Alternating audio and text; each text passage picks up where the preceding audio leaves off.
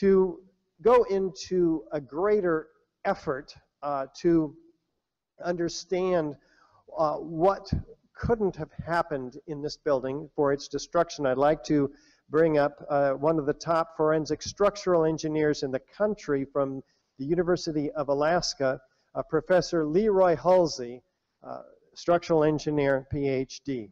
Professor Hulsey?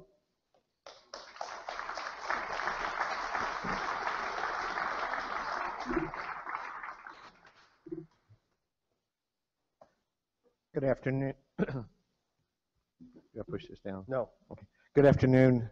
It's a pleasure to be here today, and thank you all for giving me the opportunity to be here. Under forensic structural engineer up above, it says Las Vegas, Nevada. That's not true. Fairbanks, Alaska is true. So I want to just kind of give you a little bit of an insight of who I am and kind of give you some background before I get into this presentation. I'm actually also a licensed structural engineer. I have been in the business some 40 years. I've worked on, as an expert, the Avenues of America building, the United Nations building, the Dean Dome in North Carolina, and a number of other structures around the country. So what I'm bringing to this presentation is the fact that I've done a lot of work on structural investigations, and so when I was asked to do this, to investigate the collapse of the World Trade Center 7, I thought it was quite an honor, and I've put together a team that I feel is really, really good. Dr. Fang Xiao, who is a postdoctoral researcher who did his PhD under my work, and then Zili Kwan, who is a PhD student now, and because of this project, I've redirected his research effort, and he's going to be looking at fires on high-rise buildings and particularly steel structures. So that being said, let me take you to this first slide and focus your attention onto the blue outline. And we're looking at the plan view of the floor 13. Column 79 is not identified there, but you see column 76 and 78. And if you remember that picture of the building falling a moment ago, that if we rotate this 180 degrees and put the blue on the left and the stuff on the right, that blue area represents the NIST's approximation of connections for this building. The portion on the left of this plan view, they chose not to put any of the connections into their finite element model, which indicates that the section to the left is much stiffer than the section to your right. Furthermore, they didn't approximate the stiffness of the connectors on the exterior part of the building. Now, what does that physically mean to you and I? What it means is when you heat up a bar, the bar is going to try to elongate.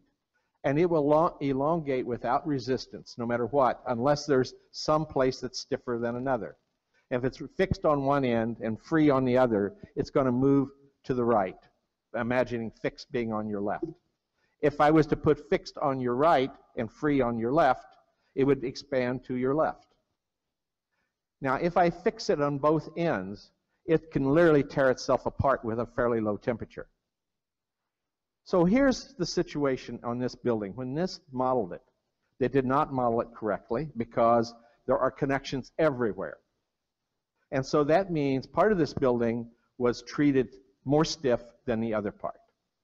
And if remember when you saw the thing come down, what happened is part of the building was coming down differently than the other part. That should have given them a clue right away.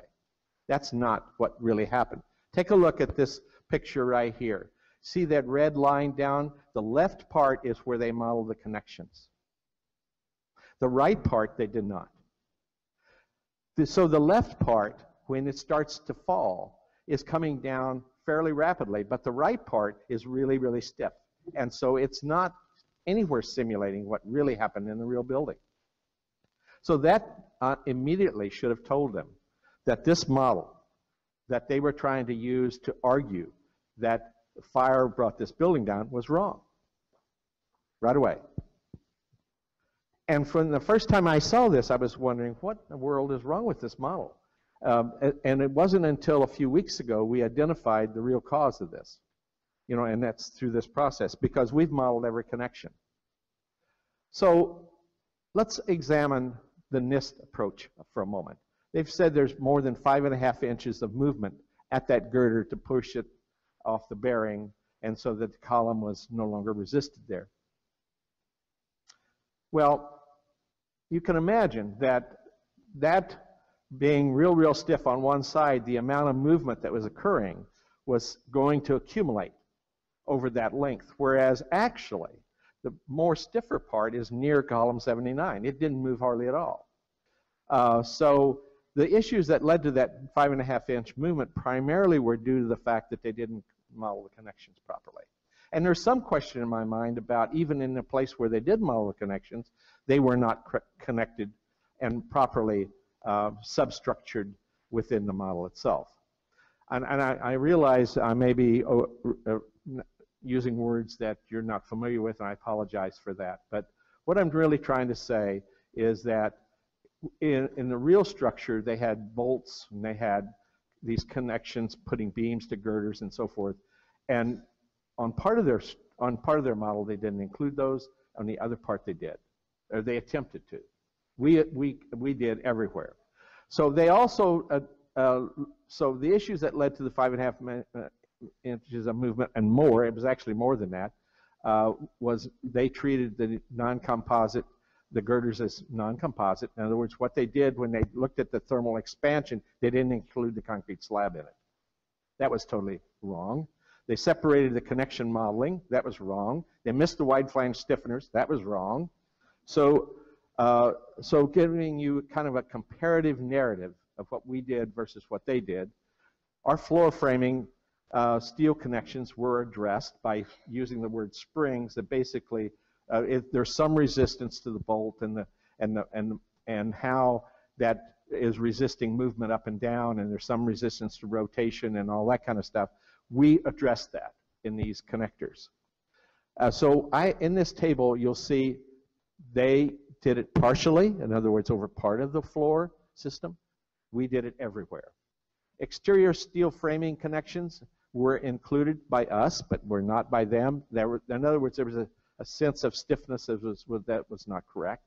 Girder to column stiffener plates were included by us, not by them. The floor composite with beams, we included, we said they were composite. We also said they were not composite. We wanted to look at all extremes to make a comparison between whether we could simulate what they did or not. The floors with composite beams and girders were examined by us, yes, not by them. And by the way, I think you can imagine that even if they were not composite, the concrete deck is fairly heavy. It's going to be sitting on the beams and the girders, and so to slide the concrete with respect to the steel, there's a lot of friction. And so it's going to take a huge amount of effort to make that happen, to slide without those two working together. And our analysis shows that that couldn't have happened. Okay? The thermal expansion of the concrete deck was included by us. It was not by them. Thermal conductivity expansion for the material properties, we included what we believe to be the aggregate that was used in the construction, and the aggregate type significantly affects the thermal conductivity and the thermal expansion of the concrete. So we tried to make sure that we had an understanding of what may have occurred truly on that day. The thermal horizontal movement of column 79 was, it was more than 5.5 inches. I gave them credit here. It was more than that. But it was less than 2 inches by us. And let me also share with you this. We had a quality control program on every single day. My students, my Ph.D., my doctoral graduate and my Ph.D. student, we meet every single day. We talk about what we've done. We criticize each other's effort. We make sure that we can justify every piece scientifically. And then, and so as part of this, we use 2 different computer fine element programs, 2 different ones. And we did that for a reason. We cross-checked each other's work through looking at each other's models, And then we also ran them using 2 different programs. One of these gave us 1.9 some inches plus inches, and the other one was 1.85 inches instead of the 2 inches. That's why I said it's, so both programs gave us less than 2 inches. Dr. Hulsey, let me ask you a question. That you've listed here for us 8 or 10 very specific things that they didn't do or that they did incorrectly.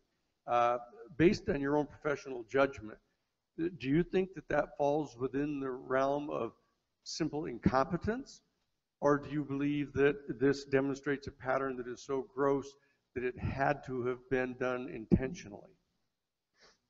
I don't know the answer to that. I don't know how anybody could think that this was a cover-up and know anything about finite elements and know structural engineering to think that they could get away with that. Right, but if one of your Ph.D. students submitted this to you, would you have flunked them? Yes. We're going to go straight to this slide now, and I got to go on. Okay.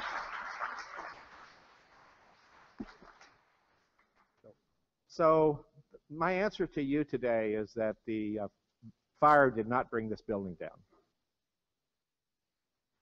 Thank you all for giving me the opportunity to present that. Can we ask a question? Can we ask a question? Yeah. Would it be all right? Yes.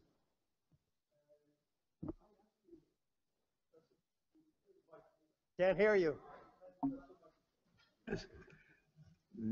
I want to stress that the NIST report regarding the World Trade Center 7, have you studied the part of the report?